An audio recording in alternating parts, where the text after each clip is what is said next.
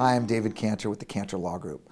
People will ask us, once a child's parental rights are terminated, what's the quickest I can adopt that child? Well, first of all, with termination of parental rights, you see that a lot where people are in prison, maybe drug addicts going through rehab who know that they can no longer take care of their child. A lot of times it'll be a child giving up their own baby so their parents can adopt, and that's quite common. But in answer to the question of how quick you can do it, it's after the appeal period of a termination of parental rights runs. That's 120 days. So the fastest hypothetically possible is 121 days after termination of parental rights. In reality, the norm is about 6 months.